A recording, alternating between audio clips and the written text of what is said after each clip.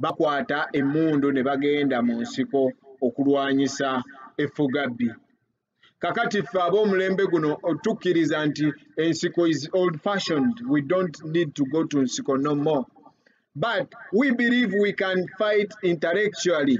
We believe that abafunyemu omukisa okusomako tubikusa amaaso era buvunaanyizibwa bwaffe reaching out to the different people and tell them, you know what, this is what I think is better for my country, because I have a stake in my country, because I am a Ugandan at the end of the day. So, ladies and gentlemen, when we involve you, when we come to you, Mr. Katolubwama, one of the legislators, it is not that we don't love you, but it is because we care for our country, for the betterness of our country, and we believe we deserve better. I have a song. I think I'll be premiering it tomorrow, and in my song I say, just like it was King Junior, Martin Luther, eyagamba nti ensi bw'ebanga tesobola kulabirira abaavu abangi tesobola kuprotectinga abagagga abatono. If a country cannot take care of the many who are poor, it cannot protect the rich who are few. Abaavu singa basituka ogenda kulaba ng'ebiddirira si birungi. N'olwekyo mukwano gwange tulowooza nti ebintu bingi nnyo bye tusobola okukola nga ffe ng'Abannayuganda ffenna nga tukwatira wamu nga tetunyooma muntu yenna nti ono talina ky'asobola kukola, ono talina ky'aŋŋamba. Okuggyako waliwo era abasalawo just kwesiriwaza bwesiriwaza akola ebintu ebitali mu bwongo bwe naye nga mind ye mugezi era nga nekyakola akimanyi nti kino nkikola just lwakuwuddisa bantu, lwakusiriwaza bantu. Ekyo nno tulowooza nti kikyamu naye nga kye tulina okukola tuteekeddwa okuba nga tukimanyi. So njagala kwogera ku omwana gwe bayita Tina. Omwana gwe bayita Tina ayina ekintu kye yayogeddeko ekyabadde ekyamuviiriddeko obuzibu okulaba nti nno programu ye eya Scoop and Scoop yabaningiddwa ku TV station eya Urban TV. Mu ngeri gye ndowooza nti eri very unfortunate, and if this is the democracy that we are talking about, then it's unfortunate.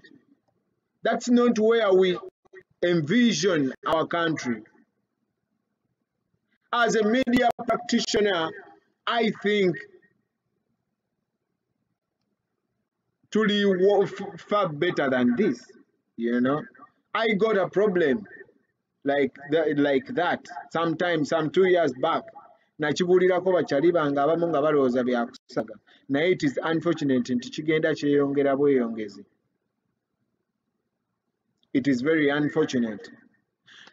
Nabadde ndaba omwana Tina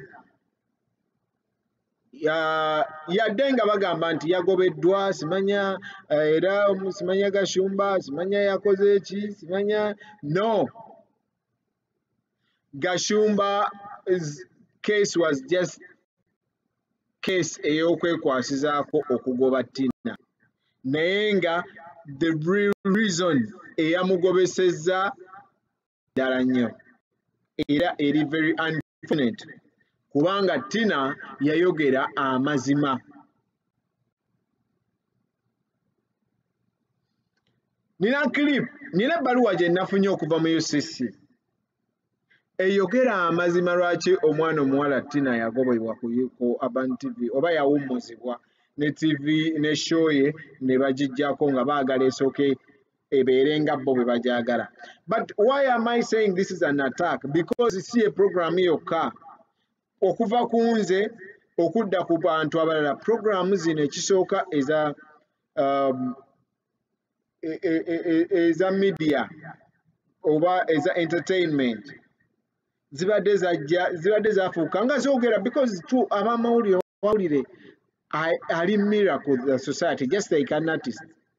A journalist is like a mirror, just like an artist. Nti kyayogera kyalaba kyayogera. Now this is what happened. Ng'ennaku z'omwezi 13 omwezi ogwokutaano mu 2022 omwami minisita wa foreign affairs gwe bayita Kuteesa yawandiika ebbaluwa ng'eragira general manager wa Ethiopian Airlines akkirize famire ya Ben Kavuya y'abantu 3 bakozesa ennyonyi ya Ethiopian Airlines okuva mu America ebakomyewo e Uganda kubanga muwala wa Kavuya yali agenze kuzaala mu America. Agenda ne maama we bw'ogattako omukyala ne Nakawere ne bebi be bantu 3 kakati nga bakyatalinze ennyonyi ejje ebatwale. Nze nno ndowooza that was very unfortunate olw'okuba nti nno kyaleetera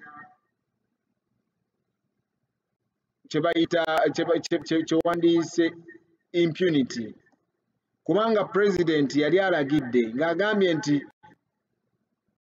gundi zonna airport eggalewo tusirike. Ejjukira president yakozesa ekigambo musirike n'agamba musirike teri airport njigaddewo kati okukomyawo famire ey'abantu 3 ku bantu ababonaabona eyo. It was very unfortunate. Now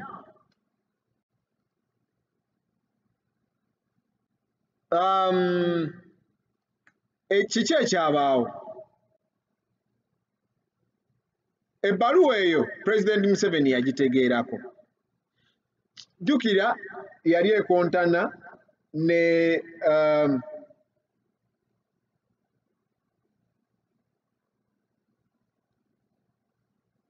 simanyi oba mukyanda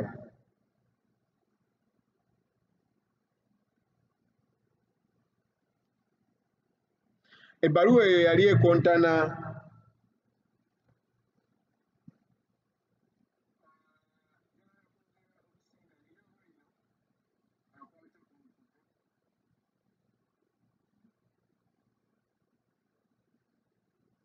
I just want to make sure that I am live.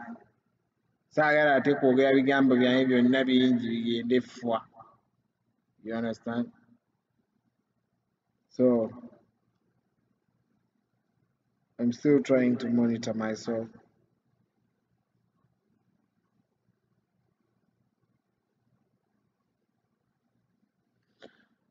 Anyway, abamu bandaga wano nti balaba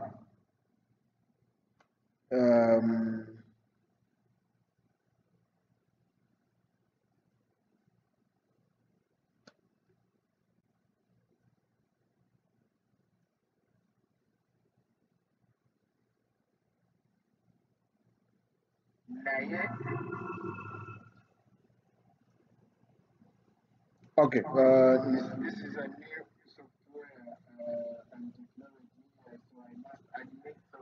I am also learning on job. I'm learning on job. Okay, kitegeeza munda bankirabye wano. Anyway, so nga bwe nkugambye nti ng'ennaku z'omwezi ezo 13 naye nga before that kigambibwa nti mu May ng'atandika butandisi baminisita ab'enjawulo n'ebikonge mu NRM ebigundiivu beesitula ne bagenda Entebbe ne balaba omukulu w'eggwanga ne bamutegeeza nti yadde ogaddewo ekisaawe naye wali abantu baffe abali ebweru w'eggwanga era lisiti yeeno nga buli minisita awandiisa abantu babali ebweru nga buli wa NRM bano abanene va ku bano bino ebiyenje naye bano abanene nga buli omu awandiisa abantu be California ninayo bano egindi ninayo bano egindi ninayo bano twagala bo badde. kigambibwa nti pulezidenti bwe yalaba ekyo yaswala n'agamba abantu banaagamba batya nga nze alagidde nti ekisaawe kikole kiggulwe. N'agamba ekyo tekijja kusoboka, mwe mukikole mu ngeri gye mulaba, naye nze officially nkigaanye. You know you can osobola okuadmitinga naye nga officially okigaanye, so kitegeeza if it backfires I'm not responsible. So bwe baamuwa lisiti eyo n'abagoba ne bamugamba ffe tuleke bo bakomewo abaffe ffe tugenda kuyiiya. Kigambibwa mbu omukulu famire ya Kavuya yali yagijja dda e Florida mu America ng'eswamye Ethiopia, kati ng'erinda bagigulire ekisaawe Entebbe, omukulu akomyewo omuzukulu we n'omukyala we n'omuwala we abalabeko. Kati kyali eri minisita w'ensonga z'amawanga ag'ebweru okulagira famire y'omukulu ekomezebwewo bagigulire ekisaawe oba agaane. Bw'atyo minisita kwe kuwandiika ebbaluwa eyo abakulu bakomewo ng'ennaku z'omwezi 18 omwezi ogwo ogwokutaano. Kyokka bwe baali ab'okuva mu Ethiopia waaliwo omulwadde ennyo Major General Francis Okero owa African Union Commission, nga mulwadde nnyo yeetaaga kuzzaka kubanga nga talina buyambi bwonna, naye nga talina nnyonyi yonna kwe yeerippa kukola ki? Kudda Uganda. Kakati ffe tumanya tutya ebbaluwa eyo eyaweerezebwa ku kitebe kya Ethiopian Airlines mu Addis Ababa mulimu entalo eziriwo eyo, oba ontegeera? Kati entalo ezo omu eyagikwata ng'alwanyisa gwe baali bagiwandiikidde ye yagiteeka mu public. Kati ebbaluwa bw'egenda public kyali kitegeeza nti kigenda kuswaza minisita ne famire ya mwami Kavuya. Minisita kwe kulagira Ofono Opondo agende ku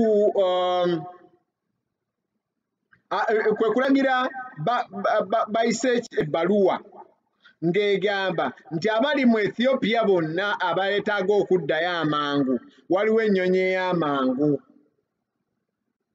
Oba ebbaluwa eyo mugijjukira? Kati nga kitegeeza nga baagala okulaga nti actually ennyonyi eno teyabadde Chartered kuleeta bantu basatu, yaleese bantu bangi. So ebbaluwa eyo olw'okuba nti eno minisita gye yawandiika yagwa mu ngalo z'abo abatayagala kwe kugifuluma, bamanya nti abantu bagenda kuyomba nnyo okuba bangi ababadde nga bakaaba okudda, kwe kuyisa ekirango ekyamangu nti abasobola okujja badde eka babateeke ku nnyonyi y'omukulu, era mwami Ofono Opondo n'akola ogugwe ogw'okwolereza. Namujjukira bulungi programu zonna ezaddako media center biki, Ofono Opondo ng'ayogera ebigenda mu maaso, ngeri gye bagenda okukola ki, twagala abantu bakomewo biki, twakirizaayo abantu, naye nga eyo yonna yali propaganda kubikka kiri. Kati ebyo byonna nga bwe byakuluma nange bwe byannuma, era bwe bityo bwe byaluma omwana ow'obuwalani Tina Kirungi oba Tina Fierce ayalinga akola program gye bayita Scoop on Scoop. Njalo mpulirize bulungi. Tina akola ki? Tina agenda ku TV akola program alumbaani, ayogera ku ekyo, agamba nti Kuteesa okoze bubi nnyo okuwandiika ebbaluwa, abo b'owandiikira badde be baani? Programu eyo oba mugijjukira oba temugijjukira, ngirinako wano kopi, sobola ogikulagako. Of Health's office okayed one single family to fly back into this country One family, people. Not that they are sick. Tekuli afa, tewali agenda kutuka. Baba deri mubazungu America, where healthcare is free, food is nice, okubera yo kulungi. A family, one family, is going to be brought into the country. They are opening up a nation's airport for one family. They are opening up a nation's family for one family. They are opening up the nation's airport for one family. Omwana omuwala ayogera ekimuli ku mutima. As a Ugandan, agamba nti they are opening up, she's concerned. They are opening up the nation's airport for only one family. Agenda maaso Tina. A grandchild and a daughter. I sat there and I was like, remember how I used to make fun of if there was a Rolex, Bobby Wine would call it impunity? I don't think the word impunity even sits down with this. I don't think it sits down with this. Like, if we as Ugandans keep letting people like this disrespect us on a regular percentage of the 2 hour, now you might sit home and think you're powerless. But no.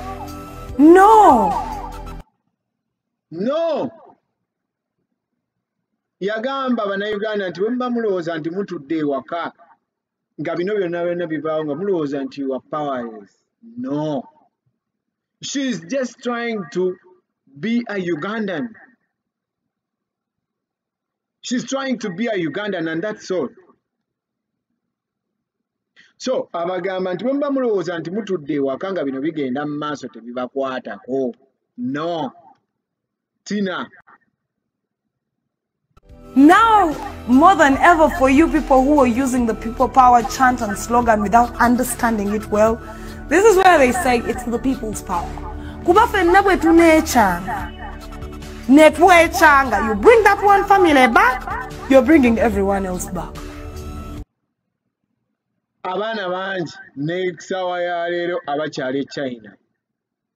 Naye abagamba nti it is about you, the people. Nti singa mugamba nti bwe muba muleeta family ey'emu, singa bannayuganda ffenna twagamba nti bwe muba muleeta family ey'emu ekomewo wano n'abaffe balina okudda. Trust me, government yandibaleese ku mpaka. Oyo mwana wala Tina. Since you've decided one family can come back, right? That's a full flight. Because they were coming aboard Ethiopian Airlines, right? So that means even all our people who are out there are going to find a way of showing up at our airport, and we're going to let them in. That's it. That's how anarchy starts. That's how it starts. Not that I want it to start, but how do you explain to me that even in this unclear time, Sam Kutesa can actually sit down and wait, is this guy the president of the nation that he can't wait a lockdown? Oh wait, is he the guy? What's his name? Kabuya, what is him? Kabuya Tata, njagala kubuza, you and your family, are you the one supporting the COVID patients in Uganda that we need you that importantly back home? Mr. Kabuya, I want you to explain to me, a fellow Ugandan, if you don't come back home, is our economy going to crash in one day that you cannot wait for a lockdown? I'm asking that if this man flies back with his family, someone better tell me that this issue is very important and they are crucial to my life as a Ugandan. I need to know that probably penny oba signature ye know okutambuza eddagala ly'abalwadde kale. Kyenjagala omanya, I want to know what is so important with this child, this grandchild, and this wife that they cannot wait a lockdown out. They cannot. I want to know. Do they have plutonium? Do they have what is that thing from Wakanda? that the government needs it, that they cannot let them stay there? Is their blood, Abi, vibranium? Okay, is their blood the cure for COVID-19?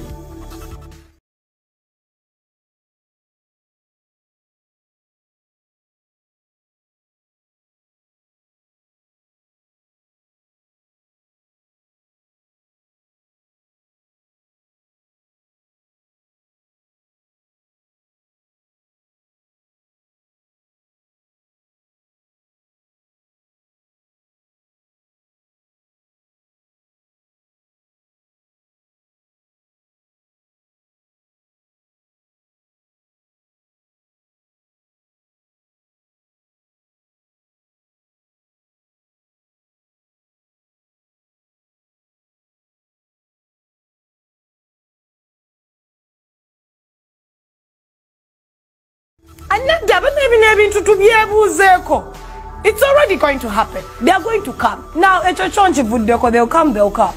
I want to know how important it was for these 3 individuals to come back home.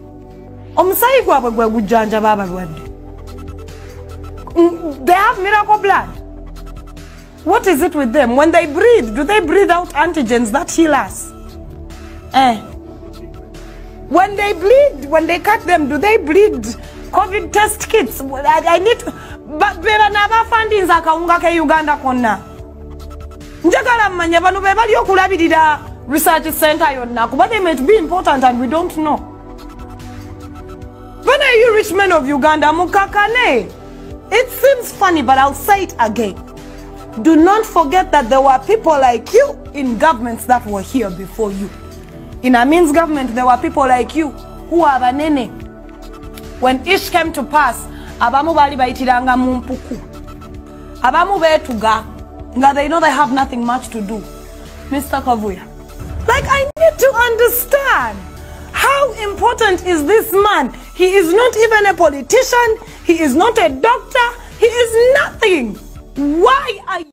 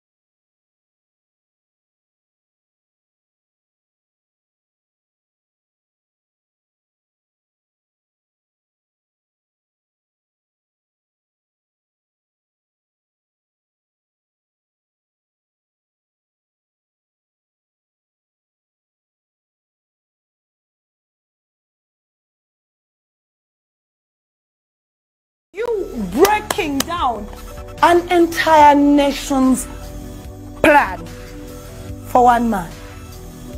Is it Raymond Reddington of Uganda? That he has state secrets? Is he a spy? That his life is in danger and he has so many state secrets? The change him coming a jet. But I want them to explain to me. I want the Ministry of Health and the Ministry of Foreign Affairs to tell me, and I'm going to tag it on Twitter, to tell me and our fellow Ugandans how dire and important it was for Mr. Kavuya and his family to come back to Uganda. Wala inewe banangambambu obaya ina stamp egabaka unga. It will be enough.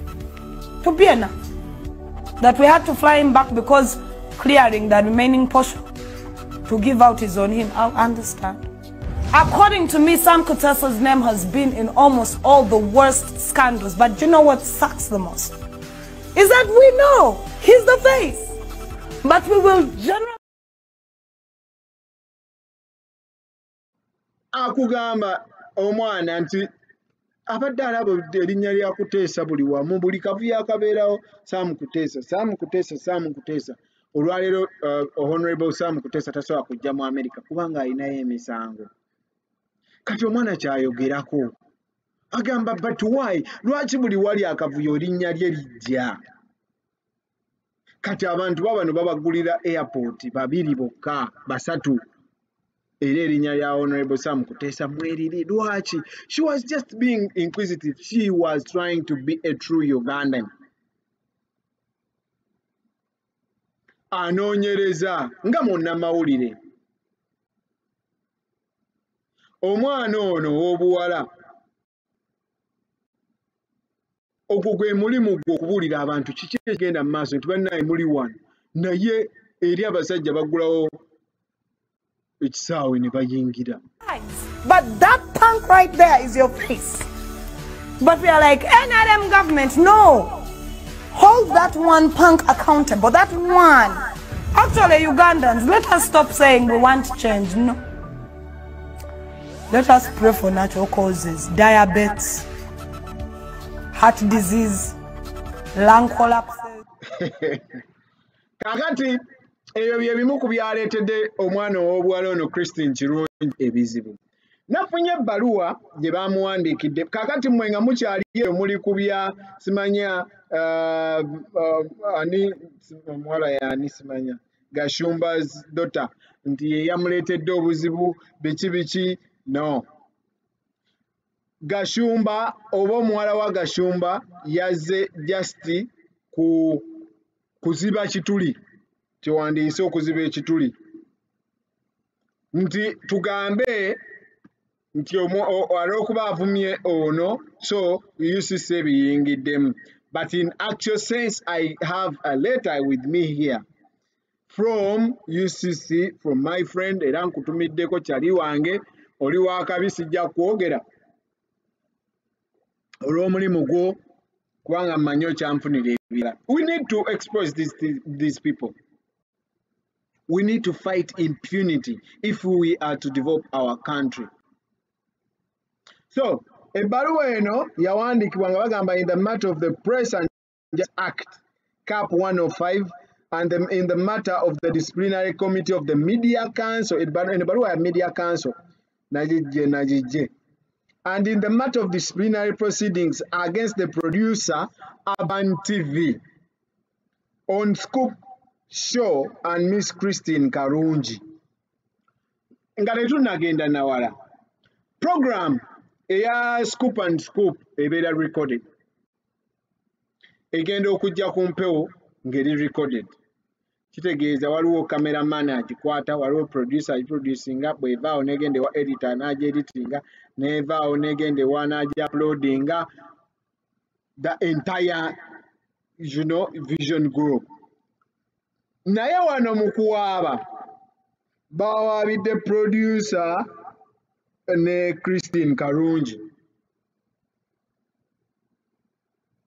because singa bawaabira company ejja bagamba nti but we have evidence, there is evidence nti abantu bano bayingira mu ggwanga nga tebayina lukusa. That was impunity. And that is what the girl was talking about. So, ebbaluwa egenda maaso n'egamba nti on about the 20th, it is a breach of code of ethics, minimum standards of broadcasting and promoting inflammatory hate speech, and it is a decision of the committee. Now, this is a decision of the committee. Eri omukyala ayogedde amazima because ffenna tukimanyi nti omwana ono kyayogera kituufu.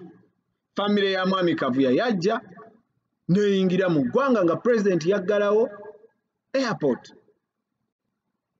kakati bagamba nti ekyo kye yakola omwana oyo kyetaaga okubonerezebwa era ne bagenda maaso nga bagamba ebbaluwa wange egamba nti about the 20th of May 2020 Urban TV, a TV station owned and operated by New Vision Printing and Publishing Company, broadcast a show entitled Scoop on Scoop, hosted by one Miss Christine Karungi, who was apparently incensed about the government decision to allow Mr. Ben Kavuya to repatriate members of his family into the country during the COVID-19 pandemic. Awo balimba sibwe kyali. While accusing Minister Kutesa and by extension the government of Uganda of favoritism, Ms. Karungi made a clarion call on Ugandans to rise up and fight the privileged and connected few who bend rules to suit their whims and families while leaving poor Ugandans stranded in foreign capitals. Nga bagamba nti mweyo program gye yakola omwana Christine oba Tina Fierce nti yali ayita abantu buba rising up against the government olw'okugezaako okwekubira bakomyawo abantu abaabwe mu ggwanga. Ekyo nno teyakikola naye ate abakikola yandibadde mutuufu kubanga government ng'eyita mu Minister wa Foreign Affairs yawandiika ebbaluwa eri mu public domain ng'egamba nti abantu bano abasatu bakomewo mu ggwanga babagulira ekisaawe at the cost of abantu abali mu kubonaabona.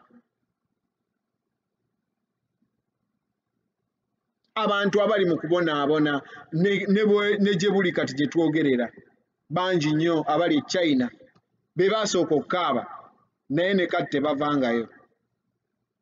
Now bo bano aba committee be bampeereze omwana yampeereze ebbaluwa eno from that commission be baleeta decision yaabwe nga bo bagamba nti bo basazeewo nti omwana yakola ensobi oyo yakola kikyamu ayogera atya ku gavumenti embu erina impunity. Ne bagenda mu maaso ne bagamba she used explosives and unsavory language and went as far as wishing death upon the Honorable Kutesa and the Kavuya family subject of her tirade. Kandabe engeri gye bawishingamu death.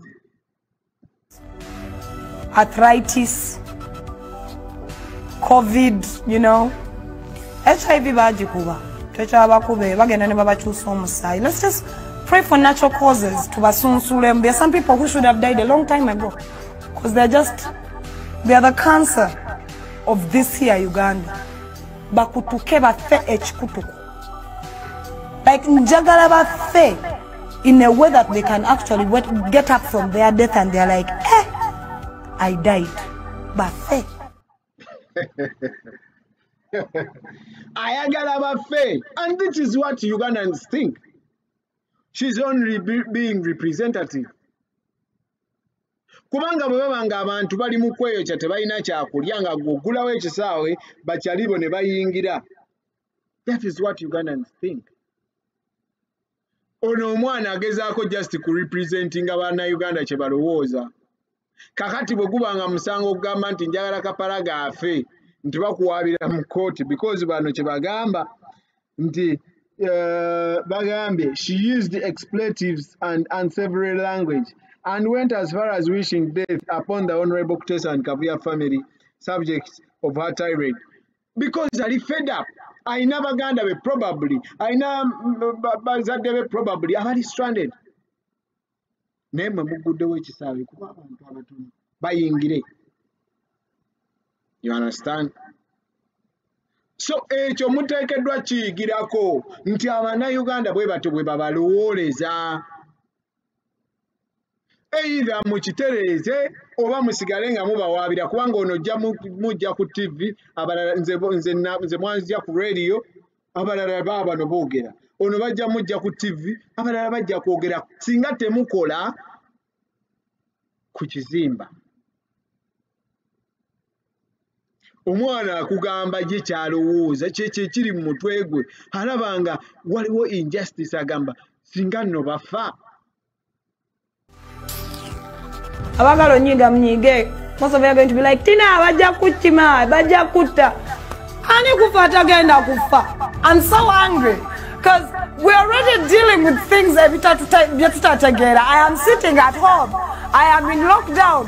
I am following guidelines. And then every day, the Ministry of Health is going to come out and it's like, we registered 13 new drivers. Like, what the you registered? I am home. Keep registering and send back. You get what I'm saying? I am home counting the days as to when I can get back to living my life.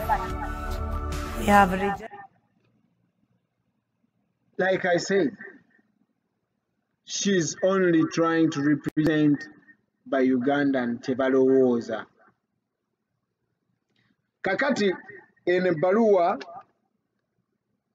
at no time in the implied tirade did she indicate whether she was dealing with fact or opinion, nor did she give any in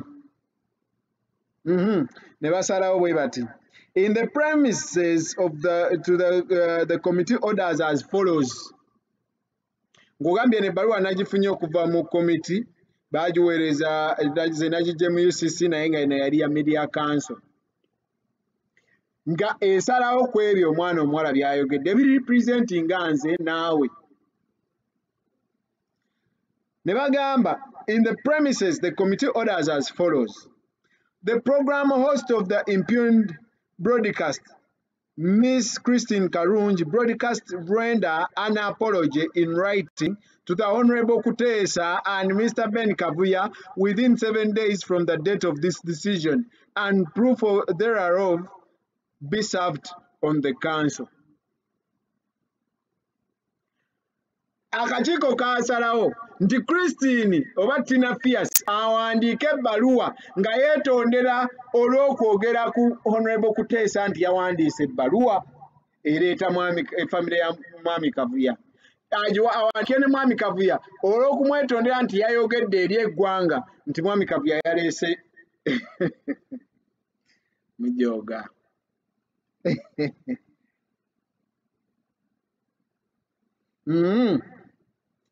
New Vision is hereby directed to immediately remove Miss Christine Karungi from air, and she shall only be allowed to host a program on any platform or broadcaster once the apology in one above has been rendered and the council duly notified.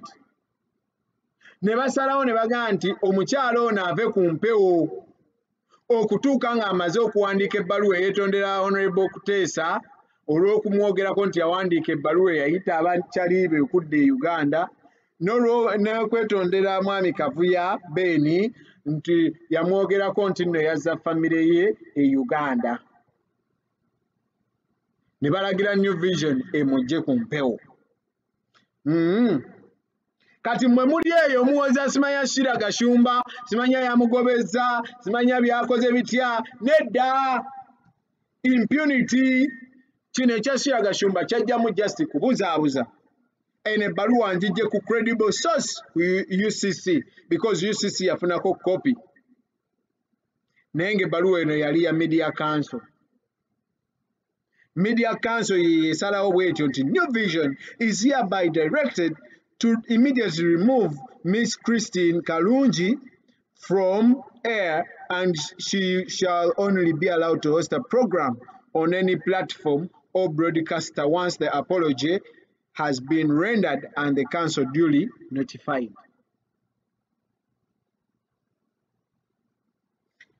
Again, I must say the New Vision shall within 7 days from the date of this decision avail to the council written evidence of the measures taken to ensure that this kind of broadcast does not occur again. Media Council era yalagira New Vision nti bagende maaso bakoleyo measures endala ng'ogyeko ez'okujja Tina Fierce ku mpewo bagende maaso bakoleyo measures endala ompulira bakoleyo measures endala ez'okujja mwe banalagira nti bamukozeeko omwana ow'obuwala ono era takyabatawaanya oba ne programu eziringa bwe zityo ezinaayogeranga ku impunity tezikyaddamu.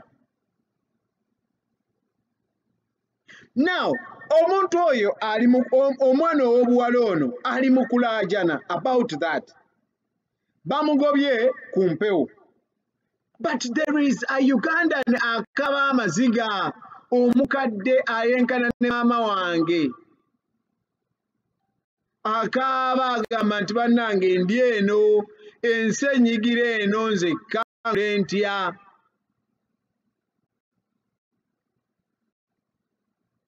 omukyala n'atuuka n'okugamba nti singa si kuba nti woogwa olumu omenyekamenyeka singa nesse omukyala ono tulumiriddwako ku munnayuganda kale akatini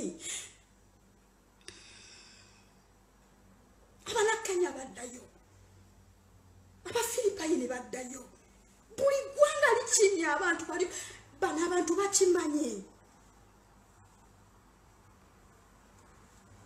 sagala nakumanya balinze kimu kutugulira Calvin yegwe mukabira yazza gwaki Calvin naye yajja kukola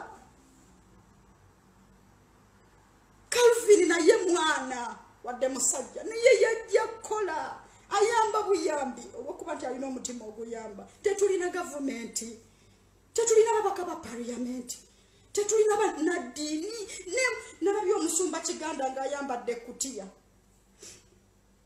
awoza simanye ennaku z'omwezi bwe zituuka nga mmeka bagenda kuvayo beekalakaase olwokuba bagaanye okuggulawo amakyaki naye teriyo yadde mukazi n'omu bw'ati asituka kugamba nti ngenda nze nno ng'omumama wange ayinza okuba yafa nga ne Uganda nalekayo baana be bannumirirwa naye neebuuza n'abakyala abalina abaana bammwe ng'okimanyi nti omwana waali ku kyewo teriyo yadde omukyala ayinza okusituka okugamba nti at least bamusanze ku kkubo ng'akolola naye ng'ekimukoloza abaana abali mu Jordan oba abali mu UAE fani agenda otwogerera ani agenda otulwanirira omunoonya nga tomulaba tuli kabire kayanja akoze video mmeka kayanja ayombye bimeka omutunulira n'omusasira n'ogana n'omuweereza audio banange mutuyambe tukomewe waka kubanga bino bye mwagala okulaba bino bye munyumirwa kutulabanga tuli ku bisenge tulaajana bye munyumirwa okulaba naye eby'emirembe Uganda byaggwayo mukola amawulire kubeekumyeko muliro omuntu ne gufuluma nti omukyala yeekumyeko omuliro kati wano ne mmala mpanuka mu kizimbe n'engwa wansi yeggulire eribeera ku bukedde bye munyumirwa kutulabanga tutuuse ku pointi esembayo bye mwagala okulaba mutuyambe tudde waka tukooye kiki tutuuka ku mbeera efaanana bweti ddala ndi mukazi muzadde nina abaana omwana wange ng'akeera nga ndaba nga ndi bwenti mututaase tudde waka twakola musango ki twaza musango ki mpulira nga njagala mpanuka ku kizimbe gwe wansi ziriko omulundi gumu era senga kiba kisoboka nga bw'owanuka ku kizimbe n'ogwa teri birombo ate simanyi yamenyesa ate banyunge amazima senga mpanuka waggulu n'engwa wansi naye buli lwatunayo n'ogamba nnyinza okugwa ate nemmenyeka bumenyesi n'osigalawo ng'oli mulamu ate n'odda mu bulumi n'otunuulira omuntu ng'aweereza emoji eseka n'ogamba kweseka bukya bwange leero nze nkaaba nawe enkya buyinza okukeera ng'okaaba essaawa eno gwaweereza emoji ng'eseka osobola okulaba ng'essaawa zino nze nkaaba naye nawe enkya buyinza okukeera ng'oli mu magulu gange ng'okaaba ndi mukazi mukulu sandyagadde kuvaayo kujja ku Facebook kuwoowoola naye bw'olaba nvuddeyo ne nkaaba gwe nowereza emoji ngeseka nawe oli mukazi oba nga oli munnayuganda mukama akuwa ekyo osinga okwagala ekisinga okunuma kyekyo kiri kimu nti nsobola okuwanuka waggulu naye ate n'omenyeka bumenyesi nga tofudde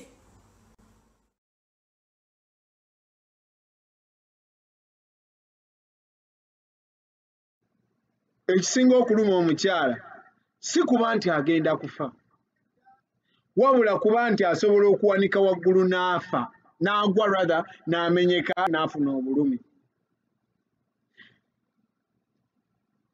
omuntu abanga takyalowooza ku kufa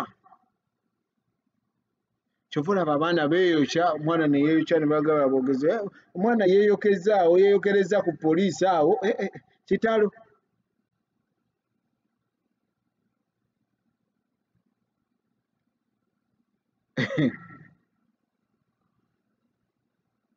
kiki kye twagala where do we want the country to go which direction are we looking at abaana bakyali bulaaya bakyali rather China nina mukwano gwange nabadde njogera naye wano andaba oba nsobola okumufuna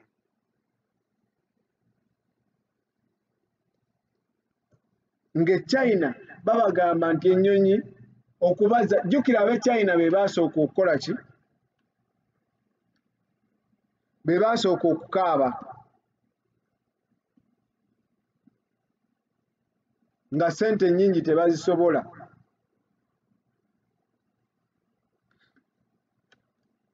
yala kulaba oba nsobola okumufuna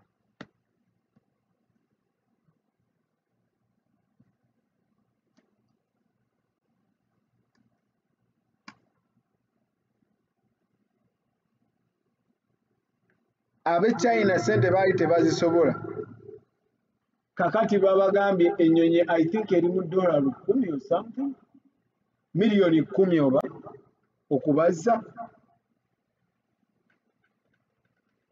something like that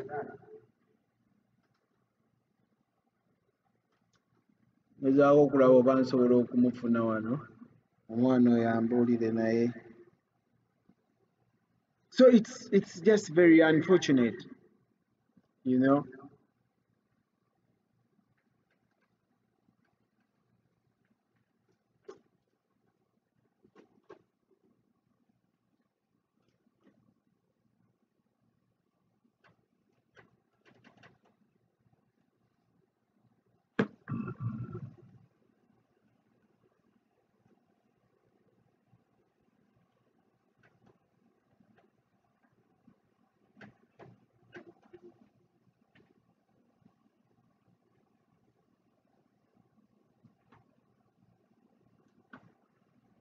simanyi ngezaako okulaba oba nsobola okumufuna but in any case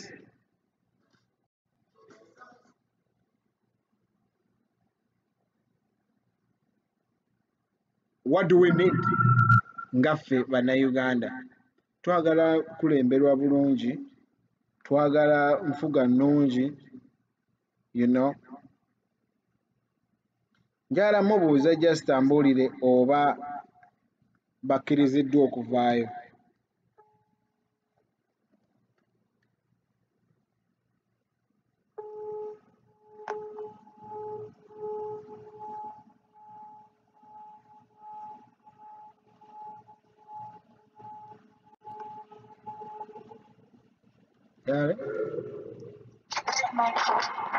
enyabu mbadde nkubuuza ssente mpozi ziri mmeka zebabagambye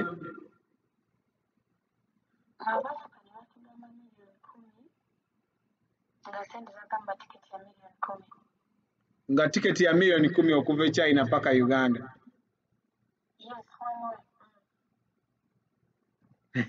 nga ani azisasula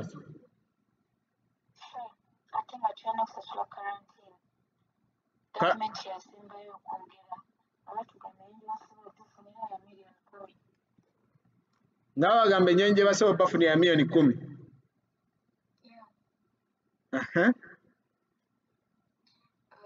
of course ne bagaana Ebagamba tebazisobola ssente, that is when they ignored us.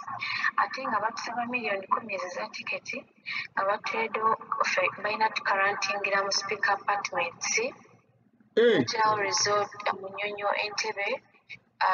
Waliwo ne apartments ziri naali oba nga batteerewo ebifo ebyebbeeyi byokka list njirina wano mu simu yange gye batteerawo nga hotels zonna ze batuleetewo za bbeeyi. Okitegeera ng'ez'obwerere ziriwo 3 nga kuliko Mulago and something else. Yeah, that is what happened. So ne batuviirako awo twabalagadde tulina ssente ezo miliyoni 10 tebadda mutunyega. Kakati eno e Uganda mu karantine nga za ssente mmeka ezo hoteri?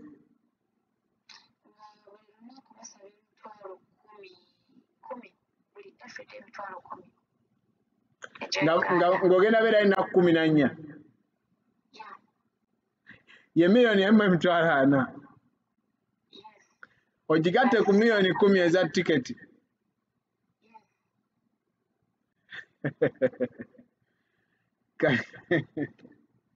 Kati olwo mwe mukola mmeka?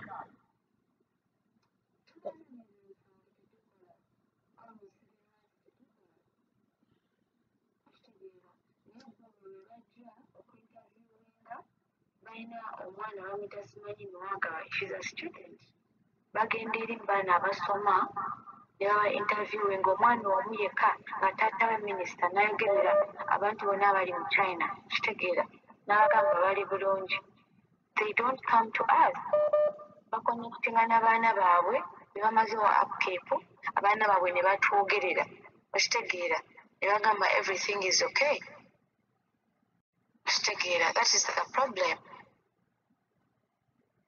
Nga bakola NBS actually advertising ekyo kiwandiiko. Okitegeera Kiwandiiko ki? abafulumya article aba NBS nga bagamba mbu abaana abali China baaganye okukomawo, but that wasn't true. Tetugandanga kukomawo waka, just babagamba tetuyazasula miliyoni. NBS TV. Ogamba NBS TV? NBS ya contacting abaana abali Wuhan abasoma abali ku university. N'abaana abo tata bwe bagagga. Okitegeera beba contactinga abaana abazadde baabwe nga bali mu gavumenti bebabuuza all the time. They forget when waliwo abaana nga bakola bukozi babadde ba teachers. Okitegeera naye eva bacontactinga bo kati bo balaba nga tubagambye tetulina ezo miliyoni 10 kwe kunoonya abo abaana ne baba ne bafulumya article ne bagamba everything is okay. Article yaddamu ofuluma ne bagamba abaana bali China baganye okukomayo waka. Ekyo kuteesa yakyogera simanyi onieni waliwo minisita omulala olwa foreign affairs ne boogera abakola foreign affairs mutwaganye okukomawo nga bakitegedde we cannot pay that 10 million ticket. Akitegera gwogamba ki omwana yatakositule miliyoni 10? Emikyala tebagabayo bya bwereere, tebalina kya bwereere kye batuwa. Mumaze emyezi 7 nga temukola, kati mulyaki? Michael, twali tukubira family zaffe naye kati nazo balitendewaaliddwa. Kitegeera twali tukubira abantu baffe naye kati nabo tebakola. How can you ask money from home? Kati wano waliwo abaana nga yabadde omumuli gwe waabwe nga famire ye tunuulidde ggwe. Kitegeera nga batunuulidde ggwe gwabawa. Kitegeera naye ng'olunankera ku mata n'agamba twaganye okukomawo kubanga batusaba miliyoni 10 ate tugende e Kampala batuggyako emitwalo 10 buli lunaku for 14 days. Kitegeera who does that?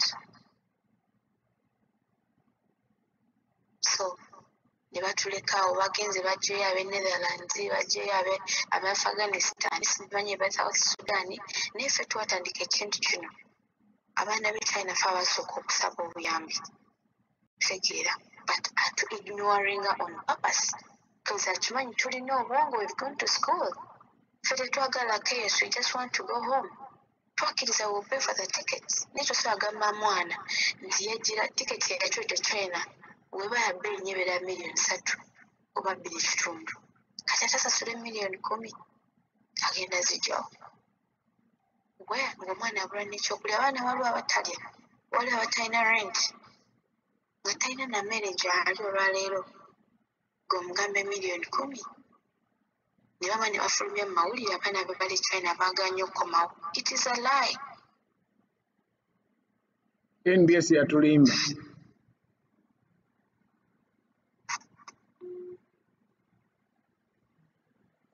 Okay. Those omuwulidde omwana omuwala ali China ali stranded for the last 7 months. Tebalina kye balya, tebalina anything. Omwana omuwala Tina avuddeyo ayogedde nti naye waliwo bwe muleese mukyatarinze plane ne mubaleeta ate nga bagagga. Bamuwandiikidde ebbaluwa eyo gye nkusomedde ne bateekawo ekyashira agashumba okubuzaabuza. But at least I know and now you know nti ekyagobezza oba ekyagisizaako programu eyo was because omwana yayogera ku impunity. Eddakiika ezisigaddeyo tezinzikiriza kukwata ssimu olw'okuba nti nno network obwedde ntawaanya tutandise leetimu, but I promise you next time tujja kuba nga tukwata amasimu tulabe ki mulowooza. Kandabeko ku message zammwe probably kujjukiza subscribing ku YouTube channel yaffe. Tetuli live kati ku YouTube channel problem yemu. I understand network ebadde tawaanya but this program egenda kubeera ku YouTube. So osobola ogenda ku YouTube after wano n'oddamu n'ogiraba. Ojja kulaba ebintu bingi naye nga ezijja maaso zijja kubeera live.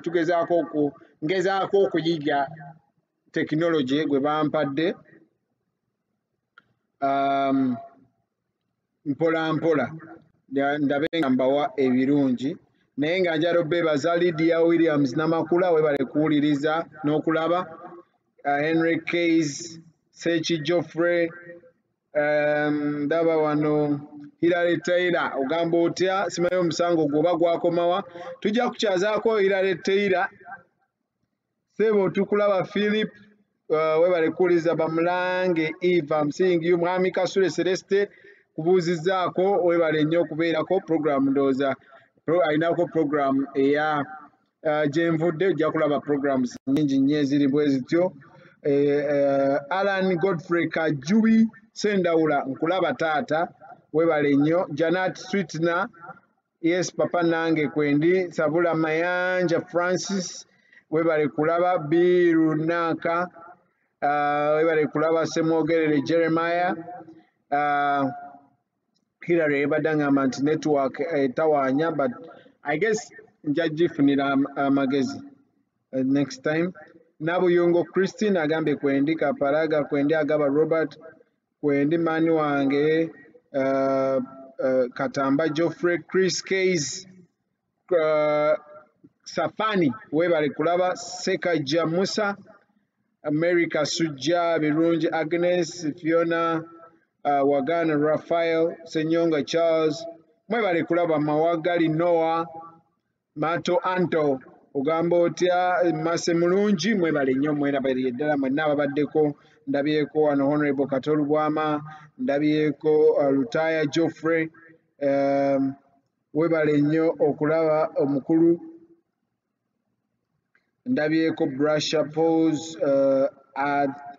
Atolere Gamarieri webale kulaba naawe mwebale nnyo mwebale ddala mwenna buli omu gy'obadde osinzira okulaba. Bwetyo bwe tugenze olwaleero but kyembadde njagala okulaga is the amaanyi agali mu media agagenze nti olwaleero bwe bakwata Tina mmwe ab'amawulire abali e Uganda ne musirika enkya bagenda kunona gwe naawe bakugje ku TV. Luli bagenda kunona Kasuku naye bamugje ku radio. Luli bagenda kunona muteekeddwa okumanya right zammwe. Ekimu ku bintu byenjize mu kubeera wabweru w'eggwanga kwe kumanya right zo. N'omanya nti kino kyova olaba nti nno bwe waabeerayo okunyigirizibwa kw'abaddugavu twagenda ku street ne tugamba no kino tekikkirizibwa. Era poliisi ng'etukuuma bukuumi era olaba bwe baagezaako okukyankalanya abantu ebyavaamu wabiraba bantu ne beekalakaasa wiiki 2 n'okusoba.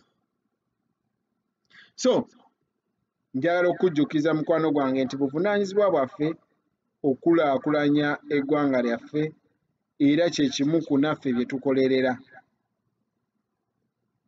Kakati muleme kuzibirayo abamu nti gwe tolina kwogera ku ggwanga lyo, gwe tolina ku tolina kwogera ku kino. So until next time, I'm very sorry about the network. I can see a lot of complaints about the network, but I guess I'm very sure next time it's gonna be kawa. Naye nga nkugamba genda ku YouTube program eno kweri nga taataaganyemu na network because ebeera recorded egenda kwetekayo ku YouTube. Tukyalina problem nti ebadde teri live ku YouTube olw'obuzibu bwe bumu, naye byonna tugenda bikolako. Otherwise mwebale nnyo, mwebalire ddala buli abaddeko ku program. Temujjanga okwo ate ne Saturday ejja tubeereko ffenna tusobole okunyumirwa. Kapalaga Baibe live show. I sign out and mbeere bulungi bambika mbakireka video k'omukyalo ono. Naye senga bw'ogwogwa nti osirika busirisi. Ani mufuuca yali akomyewo n'agamba nti nze kino kinnuma. Maze emyaka 2 nga siri Uganda. Guno nkwata gwa 3. Kitegeeza abaana basobola okubeerawo nga siriyo. Naye ekinnuma kyekyo nti ojja kuwanuka mu kalina ogwe wansi baleeteza ambulensi ate kuteeka mu byuma ate kola ki. Naye senga kiba nti bw'ogwa wansi ng'osirika omulundi gumu. Obeeza omubbala zo zirowooza twalokoka. Nandibadde nkikola. Mwaka okujja era nja kuba nina emyaka gyegyo. Nomulowooza oyo omuvubuka yagenza okweyokya. Omutunuuka era n'olya kasooli omufumbe ku makya. Ndabyeyo n'omwami omulala yeeyekeza n'omukyalo ekyemisana n'omukulu gwa kasooli. Ekyokkulo n'olya akawunga era akava mu kasooli.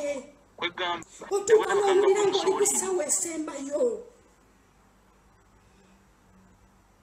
Lwaki temutuggulya ne tudda ewaka? Lwaki temusaasira bannayuganda be mwagala okufuga